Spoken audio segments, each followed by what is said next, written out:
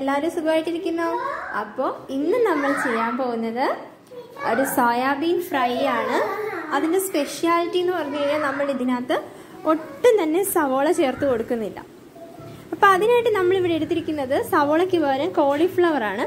കോളിഫ്ലവറും തക്കാളിയും കൂടാണ് ഞാനിപ്പോൾ വെള്ളത്തിലിട്ടിരിക്കുന്നത്. ഇതിലേക്ക് ഞാൻ 1 ടേബിൾ സ്പൂൺ വിനാഗിരി ചേർത്ത് കൊടുക്കുന്നുണ്ട്. അതിനുശേഷം നമുക്ക് 1/4 ടീസ്പൂൺ മഞ്ഞൾപ്പൊടിയും കൂടി ചേർത്ത് കൊടുക്കാം. എന്നിട്ട് കുറച്ച് സമയം നമുക്ക് ഇതിങ്ങനെ വെള്ളത്തിലിട്ടേക്കാം. എന്തിനാണെന്ന് ചോദിച്ചാൽ ഈ കോളിഫ്ലവറിനകത്തൊക്കെ ഒരുപാട് വിഷാംശം ഉള്ളതാണ്, തക്കാളിയിലും അതുപോലെ തന്നെ. അപ്പോൾ ആ വിഷാംശമൊക്കെ പോയി കിട്ടാൻ വേണ്ടിയിട്ടാണ് നമ്മൾ ഇങ്ങനെ ചെയ്യുന്നത്. അപ്പോൾ ഒരു സ്പൂണും കൊണ്ട് നന്നായിട്ടൊന്ന് മിക്സ് ചെയ്ത് കൊടുക്കാം. അതിനുശേഷം ഞാനിവിടെ സോയാബീൻ ചെറിയ ചൂടുവെള്ളത്തിൽ കുതിരാൻ ഇട്ടിട്ടുണ്ടായിരുന്നു. അപ്പോൾ അതൊക്കെ ഒന്ന് കുതിർന്ന് വീർത്ത് വന്നിട്ടുണ്ട്. അപ്പോൾ നിങ്ങൾ കുറേ ടൈം എടുക്കും നമ്മൾ പച്ചവെള്ളത്തിലിടുവാണെങ്കിൽ, തണുത്ത വെള്ളത്തിലിടുവാണെങ്കിൽ. അപ്പോൾ നിങ്ങൾക്ക് സമയം ഉണ്ടെങ്കിൽ തണുത്ത വെള്ളത്തിലിട്ട് കൊടുക്കുക. അപ്പോൾ ഒരു 1 മണിക്കൂറോളം നമുക്ക് ടൈം പിടിക്കും. അപ്പം വേഗം തന്നെ വേണമെന്നുണ്ടെങ്കിൽ നമുക്ക് ചെറിയ ചൂടുവെള്ളത്തിലിടാം, തിളച്ച വെള്ളത്തിലൊന്നും ഇടാൻ പാടില്ല. ഇനി നമുക്ക് ഇതിങ്ങനെ രണ്ടായിട്ടൊന്ന് കട്ട് ചെയ്ത് കൊടുക്കാം. കാരണം ഇത് ഇപ്പോൾ കുതിർന്ന് വന്നപ്പോഴത്തേക്കും നല്ല വലിയ സോയ ആയിട്ടുണ്ട്. അപ്പോൾ 2ആയിട്ടോ 3ആയിട്ടോ ഒക്കെ നമ്മുടെ ഇഷ്ടത്തിനൊന്ന് കട്ട് ചെയ്ത് കൊടുക്കണം. ഇതുപോലെ കട്ട് ചെയ്ത് കൊടുക്കാം.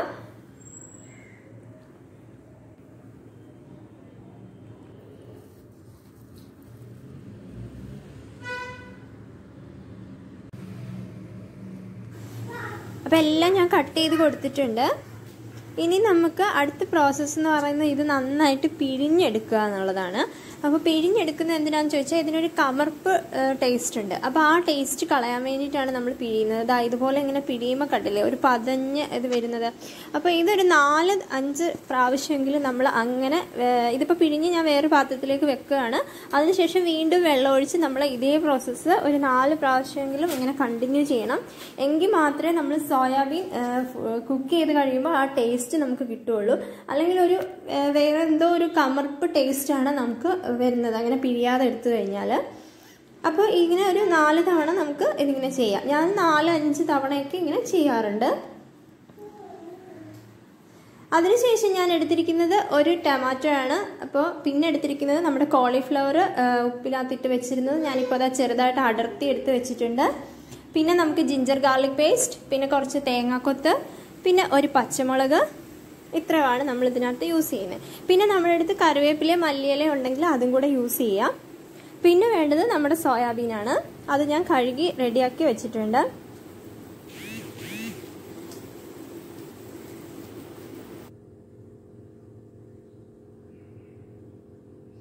ഇനി നമുക്ക് ഓയിൽ ചൂടാക്കി അതിലേക്ക് തേങ്ങാക്കൊത്തിട്ട് വറുത്തെടുക്കാം.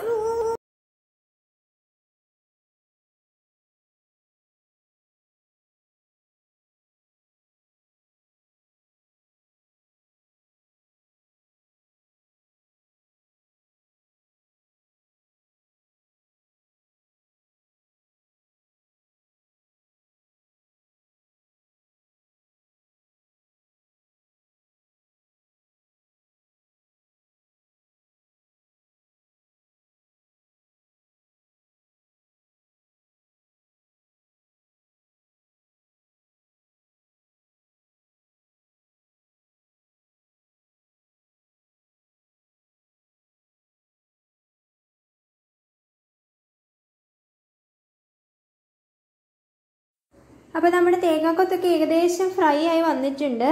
അപ്പോൾ നന്നായി ഫ്രൈ ചെയ്തതിന് ശേഷം ഞാനിപ്പോൾ ഓയിലിൽ നിന്ന് അതൊക്കെ മാറ്റി ഇനി നമുക്ക് കോളിഫ്ലവർ ഇതിലേക്ക് ഇട്ട് കൊടുക്കാം. കോളിഫ്ലവർ വഴന്ന് കിട്ടാനായിട്ട് കുറച്ച് താമസമുണ്ട്. അപ്പോൾ നമ്മൾ കുറച്ച് സമയം ഇളക്കി കൊടുത്തിട്ട് ലോ ഫ്ലെയിമിലിട്ടിട്ട് ഒന്ന് അടച്ചു വെക്കണം. അപ്പോൾ അത് ആവിയിലിരുന്നൊന്ന് വഴലും. പിന്നെ വീണ്ടും നമുക്ക് ഇടയ്ക്കൊന്ന് ഇളക്കി കൊടുത്തിട്ട് വീണ്ടും അടച്ചു വെക്കാം. അപ്പോൾ അങ്ങനെ നമ്മൾ കണ്ടിന്യൂ ചെയ്യുവാണെങ്കിൽ വേഗം തന്നെ നമുക്ക് കോളിഫ്ലവർ വഴന്ന് കിട്ടും. നമുക്കിതിലേക്ക് ഉപ്പും കൂടി ചേർത്ത് കൊടുക്കാം. അപ്പോൾ ആവശ്യത്തിന് ഉപ്പും കൂടെ ചേർത്ത് വഴറ്റിയെടുക്കാം.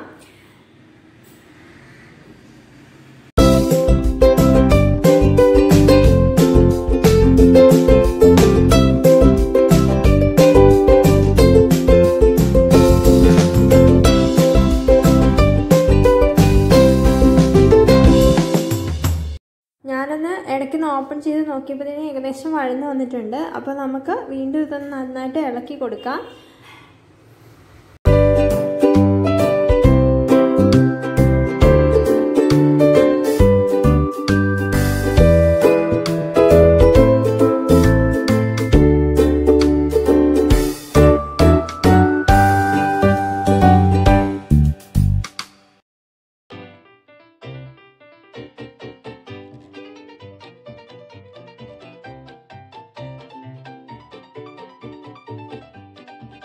ഞാനിപ്പോൾ ഇതിലേക്ക് ഒരു 1/2 ടീസ്പൂണോളം മഞ്ഞൾ പൊടിയും കൂടെ ചേർത്ത് നന്നായിട്ട് വഴറ്റിയെടുക്കുന്നുണ്ട്.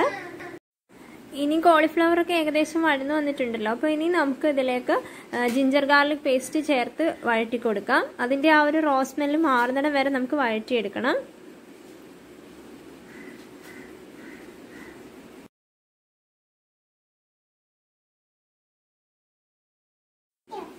ഇനി നമുക്ക് തക്കാളിയും കൂടെ ചേർത്ത് നന്നായിട്ട് വഴറ്റിയെടുക്കാം.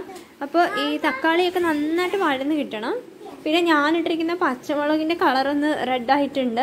അപ്പോൾ അത് ഞാൻ ഇതിലേക്ക് ചേർത്ത് കൊടുത്തിട്ടുണ്ട്. പച്ചമുളക് എൻ്റെ കയ്യിലുള്ളത് ഒന്ന് ഇച്ചിരി കളർ മാറിയിട്ടുണ്ടായിരുന്നു.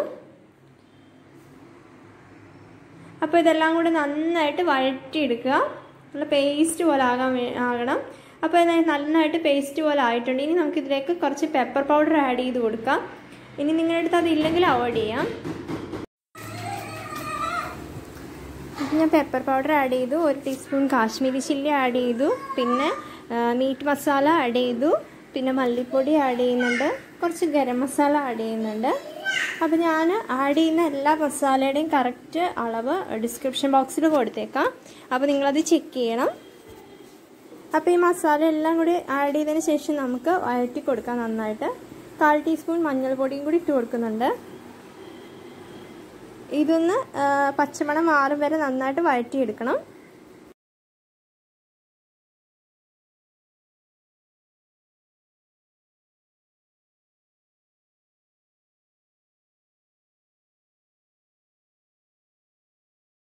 അപ്പോൾ പൊടികളൊക്കെ ചേർത്ത് കൊടുത്തപ്പോൾ ഇച്ചിരി ഓയിലിൻ്റെ കുറവുണ്ട്. അപ്പോൾ അതും കൂടി ഓയിലും കൂടി ഞാൻ ഒഴിച്ചു കൊടുക്കുന്നുണ്ട്. അപ്പോൾ എനിക്ക് കുറച്ച് മസാലയൊക്കെ കുറവായിട്ട് തോന്നിയുകൊണ്ട് ഞാൻ കുറച്ച് മല്ലിപ്പൊടിയും കൂടി മുളക് പൊടിയൊക്കെ ചേർത്ത് കൊടുക്കുന്നുണ്ട്.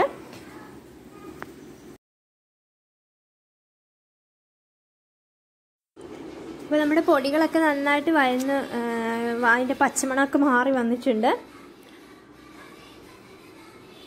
ഇനി ഇതിലേക്ക് നമുക്ക് സോയാബീനും വറുത്ത് വെച്ചിട്ടുള്ള തേങ്ങാക്കൊത്തും ചേർത്ത് കൊടുക്കാം. പിന്നെ ഇനിയിപ്പോൾ ഓയിൽ ഇച്ചിരി കുറവാണെന്ന് എനിക്ക് തോന്നി. അതുകൊണ്ട് ഞാൻ കുറച്ച് ഓയിലും കൂടി ചേർത്തൊന്ന് ഇളക്കി കൊടുക്കുന്നുണ്ട്.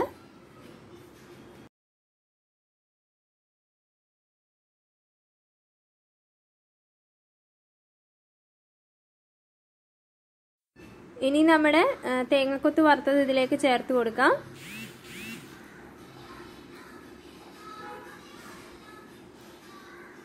ഇനി നമ്മുടെ സോയാബീനും ഇട്ട് നന്നായിട്ടൊന്ന് ഇളക്കി കൊടുക്കാം.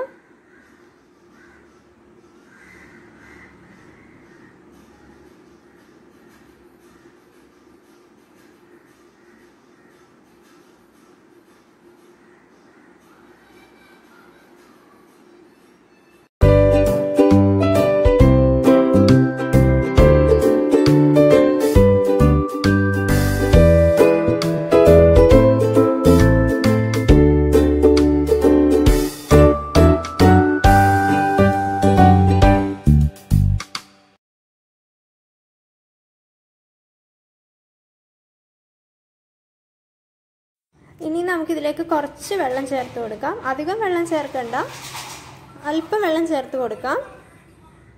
എന്നിട്ട് ഇത് നന്നായിട്ടൊന്ന് മിക്സ് ചെയ്ത് കൊടുക്കണം.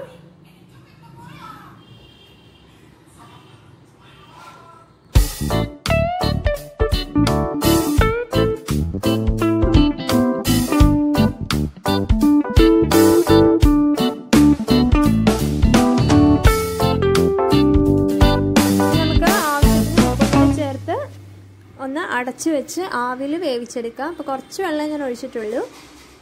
ഇപ്പോൾ സോയാബീൻ അധികം വേവിൻ്റെ ആവശ്യമില്ല, അത് പെട്ടെന്ന് തന്നെ വേകും. അതുകൊണ്ട് നമുക്ക് അധികം വെള്ളമൊന്നും ഒഴിക്കേണ്ട ആവശ്യം വരുന്നില്ല. അപ്പോൾ ഇനി നമുക്കിതൊന്ന് ആവിയിൽ അടച്ചു വെച്ച് വേവിച്ച് എടുക്കാം. അപ്പോൾ കുറച്ച് നേരം ഞാനൊന്ന് അടച്ചു വെച്ചിട്ടുണ്ടായിരുന്നു. ഇപ്പോൾ ഞാൻ ഓപ്പൺ ചെയ്ത് നോക്കിയിട്ട് ഒന്നുകൂടെ ഒന്ന് ഇളക്കി കൊടുക്കുവാണ്. ഇപ്പോൾ കുറച്ച് പകുതി വെന്തിട്ടുണ്ട്. ഇനിയും കുറച്ച് നേരം കൂടെ നമുക്കൊന്ന് അടച്ച് വെച്ച് വേവിക്കണം.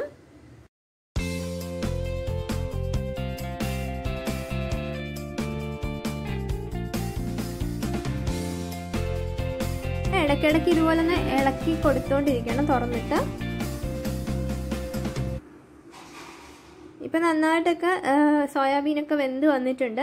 ഇനി നമുക്കിത് ഇളക്കി ഫ്രൈ ആക്കി എടുക്കാം. നല്ലൊരു റോസ്റ്റ് പോലെ ഒരു ഫ്രൈ പോലെ ആക്കി നമുക്ക് ഇളക്കിയെടുക്കാം. വേണമെങ്കിൽ ഈ കൂട്ടത്തിൽ നമുക്ക് കുറച്ച് ഓയിലും കൂടെ യൂസ് ചെയ്യാം, ഓയിലും കൂടെ ഒഴിച്ചു കൊടുക്കാം.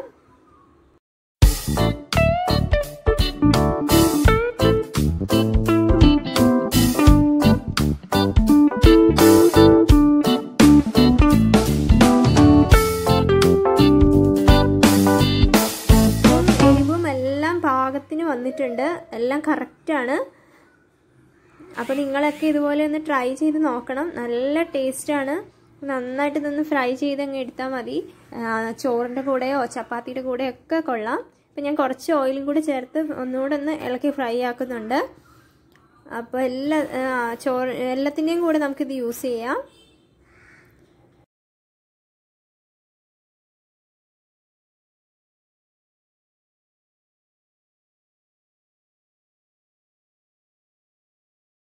നോൺ വെജ് കഴിക്കാത്ത ആൾക്കാരാണെങ്കിൽ എന്തായാലും ഇത് ട്രൈ ചെയ്ത് നോക്ക്, നിങ്ങൾക്ക് ഇഷ്ടപ്പെടും.